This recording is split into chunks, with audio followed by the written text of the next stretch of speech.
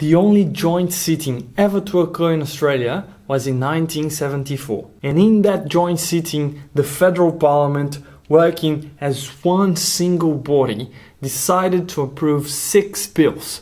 The 6 bills that had caused its double dissolution. In our last video, we talked about one of these bills, the Petroleum and Minerals Authority Act. This bill was challenged before the High Court for supposedly not having followed the procedure laid out in section 57 of the Constitution.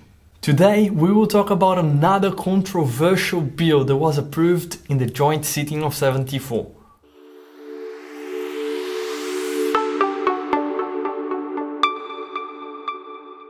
Hello everyone, my name is Renato Costa, this is Aussie Law, and today we will talk about 2 cases that challenge the possibility of territories having senators.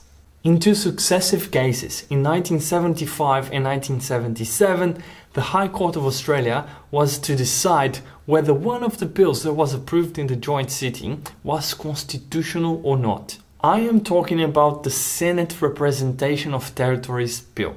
Wait, no. Representation of territories in the Senate. But, Renato, I learned in your videos that there's a difference between the states and the territories. And I also learned from your video that the Senate is the House of the States.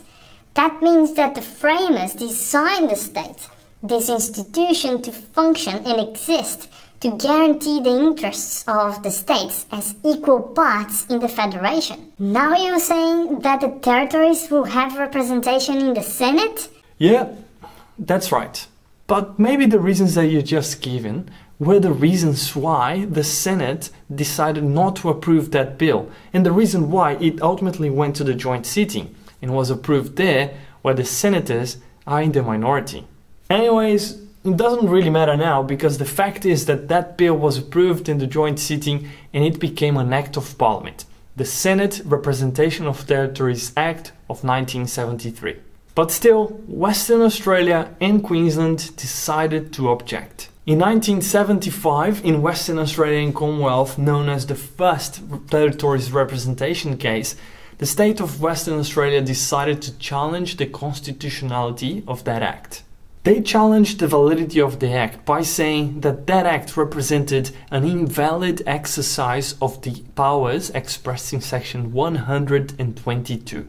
The power in section 122 could not be exercised that way because of a limitation expressed in section 7 of the Constitution. Section 7, as you remember, says that the Senate shall be composed of senators for each state, directly chosen by the people of the state. And section 122 says that the Parliament may make laws for the government of any territory and may allow the representation of such territory in either House of Parliament, to the extent and on the terms which it thinks fit. Can you see the problem? Section 7 expressly says that the Senate is composed of representatives of each state. But section 122 says that the Parliament may allow the representation of territories in either House of Parliament. A majority of 4-3 in the High Court, with Chief Justice Barwick and Justices Gibbs and Stephen in dissent, affirmed the constitutionality of that act. The court said that it was within the territory's power of section 122 to provide for the representation of the 2 mainland territories in the Senate with 2 senators each. Chief Justice Barwick, in his Honour's dissent, said that the dominating purpose of the Constitution was to establish an indissoluble federal Commonwealth. This Commonwealth had a bicameral parliament which included the Senate as the representative of the peoples of the states. For him, this feature is entrenched. It permeates the whole Constitution, and it cannot be derogated, not even by section 128, without the approval of the peoples of the states. Justice Mason, in the majority, reasoned that the words that are expressed in section 122 are wide and general. And so the proposal could not be unconstitutional because Parliament saw fit to give representation in the Senate to these 2 territories. The outcome then of the first territorial representations case was that the High Court said that the law was valid.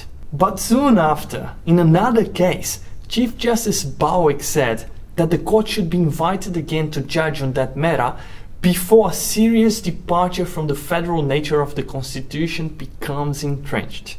In Brazil, where I'm from, we have an expression for that. We say someone raises the ball so another one can spike. This volleyball metaphor can be applied here because Chief Justice Bowick was just raising the ball, so the state of Queensland decided to spike it. In 1977, the High Court of Australia decided on Queensland and Commonwealth, the second territories representation case. The decision, however, did not change. By a majority of 5-2, the High Court confirmed its previous decision and affirmed the constitutionality of the Senate Representations of Territories Act of 1973. But what happened? 5-2 now. Why? The reason for it was that Justice Gibbs and Stephen, who had been in dissent before, they decided to follow the precedent of the court, although they disagreed with the outcome in the decision in the first case. They followed a doctrine that is known as stare decisis, where the judges will follow the precedent that the court has already laid out. We'll talk about that maybe in another video. I should note though that there's no rule that a constitutional court should always follow its own decisions. But in this case, Justice Gibbs and Stephen thought it was wise to do so. Another relevant aspect was that senators had already been elected to represent the territories in the Senate. So the justice just decided to follow the precedent.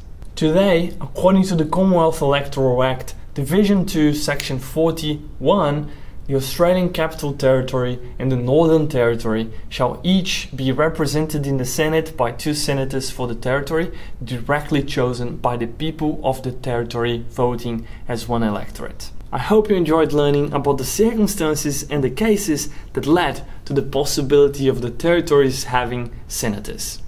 I hope you enjoyed this video. If you did, click the like button and also subscribe to our channel, because then I can see you next time. Until then, ciao.